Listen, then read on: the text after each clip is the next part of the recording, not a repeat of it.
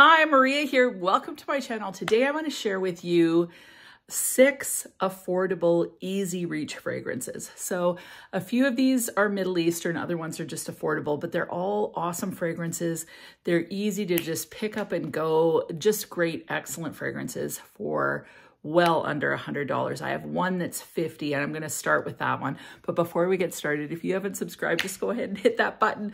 Join the Weird and Wonderful family. It would be amazing to have you part of the community, and let's get into this. When looking at the prices, I'm looking at prices on the aftermarkets, the gray sites. So FragranceNet, Fragrance Buy, Perfume Online, perfume.com, sites like that. There's a few Frag Bar, Triple Traders, companies like that where you can get good prices. I think what I'm going to do, I've got kind of the 3 main ones that I go to, but thinking about the Middle Eastern fragrances, because I get asked quite a lot, I'm going to leave Frag Bar and Triple Traders. Triple Traders is for the States, Frag Bar is for Canada, but those are all awesome places to get these fragrances. The other place that you can sometimes get a good deal is Amazon.com. Amazon.ca, so in Canada, prices are abysmal. Like, you can't get a decent price fragrance, in my opinion, in Amazon.ca store right now. So the States, you have it a little bit luckier with Amazon, but for us, the prices aren't very good. But there's tons of excellent sites that you can go to, and even something like Perfume Online, Fragrance Buy, they ship to the States. FragranceNet ships to Canada. So they're great options if you're wanting to get affordable fragrances. But I wanted to keep the price kind of under like 50 and under. So I've got 6 easy reaches. The first one comes around $51 with your discount from FragranceNet. The first fragrance that I want to start with is Boucheron's Quatre. Now that is such a beautiful kind of aquatic, fresh rose fragrance. You really can't go wrong with it. It's got kind of a citrus opening with grapefruit, tangerine, lemon, and orange. I would say that I get a little bit more of the grapefruit than any other citrus. And I feel like it kind of stays for the wear of the fragrance. Like, you notice that kind of a citrusy rose feel. This also has jasmine, apple, big strawberry, rose, and peach. I don't really notice any apple or strawberry. The base is white musk, cashmere, cedar, vanilla, and caramel. And what I find is that as this fragrance, like for the majority of the fragrance, you're getting kind of that grapefruity, aquatic rose feel. But in the deep dry down, occasionally, I get just a hint of sweetness that I'm attributing to that caramel and vanilla. I don't always notice it because it's way down in the dry down. But to me, it's in the same genre as something like a Chanel Chance Au Tendre or something like an Idole by Lancôme. All 3 of those kind of have the same vibe. They smell very feminine, put together, classy. You could wear it as a signature fragrance, but the cool thing about Quatre is it's just so affordable.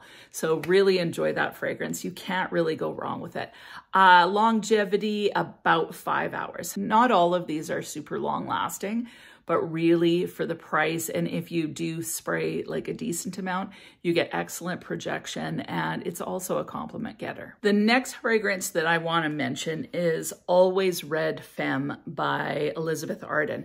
Now, I rarely talk about this fragrance, but lately I've been pulling it out and wearing it, and it's actually just a really beautiful, sweeter, fruity floral, but it's still kind of got a classy edge to it. And it reminds me of C by Giorgio Armani. Now, it's not a dupe, but it does have kind of that C vibe.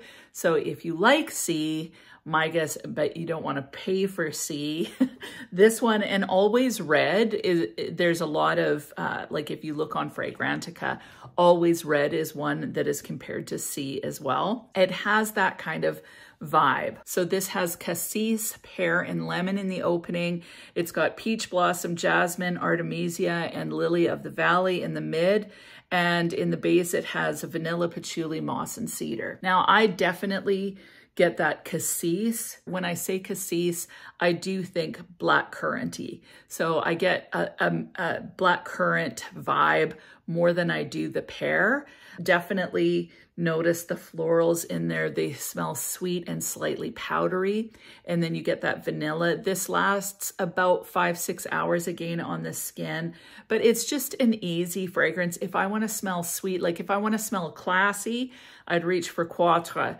If I want to smell kind of just sweet and feminine, this is a great fragrance to me for like a brunch or going shopping, that sort of thing. I would reach for this one. And it's a nice fragrance. You're going to smell good and it's not too overpowering. It's just one of those mindless fragrances that go, oh, I want to smell good. Don't know what I want to wear today. Put this one on. And it's about $35 you're going to find it for. Now, I mentioned this one recently, but because it's fall, it's the one that I'm gravitating towards the most. And this is on the pricier end right now, but I imagine the price will go down as the popularity kind of ebbs. So right now it's hyped up. It's Tharwa Gold. I've talked about this recently, so I'm not going to go into too much detail, but it's just a beautiful lavender, orange blossom, vanilla. That vanilla comes out really nice. The lavender is definitely present. So is the orange blossom, but I really enjoy this fragrance. It smells very sophisticated, luxurious. It is very similar to Libre Intense by YSL. So kind of in that genre or vibe. I just really enjoy this. I think it's classy. I think it's signature scent worthy, although I think it would be a little bit heavy in the spring and summer, but for fall and winter, this is a go-to for me. I just find that I actually crave this one. I do really, really enjoy lavender. And actually on that note, I have, like, Mon Guerlain doesn't fit in this category, but I pulled out Mon Guerlain the other day and I put it on and I actually got teary. I'm like, this is such a gorgeous fragrance. I don't know what it is about that fragrance, but it's so, so beautiful. I just really enjoy lavender and fragrances as long as it's underneath. I really enjoy it. So I find this one comforting. I find it sophisticated. I find it slightly snobby in the smell department. Like I imagine a really rich woman and she kind of, you know, sizes up everything before she walks into a room and everybody kind of just caters to her. She's wearing this and it didn't cost much, but nobody else knows that. All they know is she smells like a force to be reckoned with. That's it. So love this fragrance. I think it's a little bit pricier. It's actually hard to find right now. If I can find a link, I'll leave it linked, but the prices always fluctuate with these Middle Eastern depending on the popularity. So I think it'll come down. Right now, I think it's upwards of $60, but maybe you can find it cheaper. Anyway, Tharwa Gold, love it. Now this next one, it's quite refreshing. The longevity, again on this one, the longevity on Tharwa Gold is forever. So that's the one thing about Middle Eastern fragrances. They're affordable and their longevity often is just stellar. But the next one is Amethyst by Lalique. I love this bottle. I love the etching of the black currant and the vines. I just think Lalique's bottles are so beautiful. Amethyst has a ton of kind of berry notes in it. So it's got black currant, blackberry, blueberry, mulberry, and big strawberry. So tons of these berry notes. It's got pepper, peony, rose, and ylang ylang in the mid, and then the base is musk, woody notes, and bourbon vanilla. Now, some people find this to be quite sweet. I don't find it sweet. I find it musky and slightly watery. I don't notice any of those florals, although I do notice that there is a floral, but I can't differentiate the florals. And I don't find this overly sweet. What it reminds me of is berries out in the middle of the woods, and you're gathering them and collecting them, and some of them have stems on them and some of them have leaves on them, and then you're smelling your bucket of leaves and woodiness and some underripe berries, some overripe berries. That's the feel I get from this one. It's very refreshing. It's definitely classy. I find it restful and calming, and it smells to me also as like almost like a fruit tea, unsweetened. So an unsweetened fruit or berry tea is what this gives me the feel for. Some people think that it's like Meliora by Parfums de Marly. Meliora to me is way more sweet, and I definitely get more of the black currant with a lot more sweetness in that one. I love Meliora. It's absolutely beautiful. This one has a similarity, I guess, although if you were to smell them side by side, you'd go, no, they're nothing alike. This is way less sweet than something like Meliora. But it's a really enjoyable fragrance. It's one that I want to put on when I would just want to smell fresh and calm and relaxed. This is a great fragrance. And to me, it's my Elven Princess fragrance. So I always think of someone like Arwen from The Lord of the Rings wearing this color, like of purple velvet robe with some sort of green underneath, and she's walking barefoot on moss. That's the vibe that this gives me. So I love it. It feels fairy tale-ish. Definitely, this one is not a blind buy safe in my opinion. So it took me a while to actually like this one. To me at first, I'm like, oh, it smells like so like outdated or whatever. But then somehow I fell in love with it. So buy at your own risk, but I love this one. One of my favorite fragrances currently is Barakat Gentle Gold by Maison Fragrance World. Now this is a way too obvious dupe or inspired version of Gentle Fluidity Gold by MFK. And so I just want to acknowledge that. Like whenever I talk about one of these fragrances, yeah, like it's very similar. And the fragrance is similar for sure. And I just love the fragrance profile. But for me, the Gentle Fluidity Gold is out of my budget.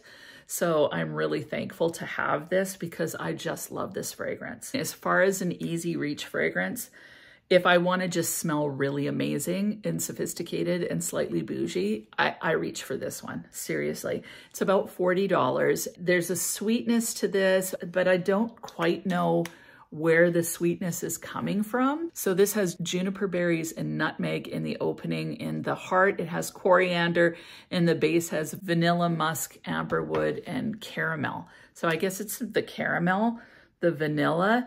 I definitely get that balsamic feel, and it smells, to me, there's almost a tart feel to this somehow, but I just love it. It smells classy. It smells very bougie and upscale.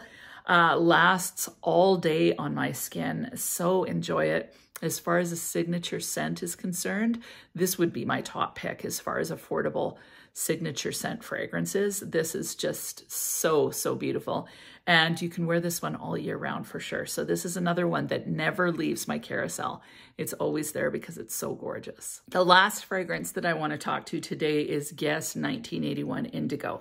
Now, all the prices that I've mentioned are Canadian prices. So this is about $25 Canadian. And as far as a really great, freshy, clean fragrance, this one's amazing. It has sea notes, fig, and lilac in the opening. In the heart, it has iris, blue lotus, and narcissus. And then the base has Pinot Noir grapes, red wine, Atlas cedar, and Haitian vetiver. Definitely in the opening, you get a little bit of that sea or that aquatic feel. There's a freshness in here that I really, really enjoy. But what I love about this one is that as it dries down, you start to get that wine vibe, and I just really enjoy it. It's kind of a freshie that takes a bit of a turn into sexy somehow.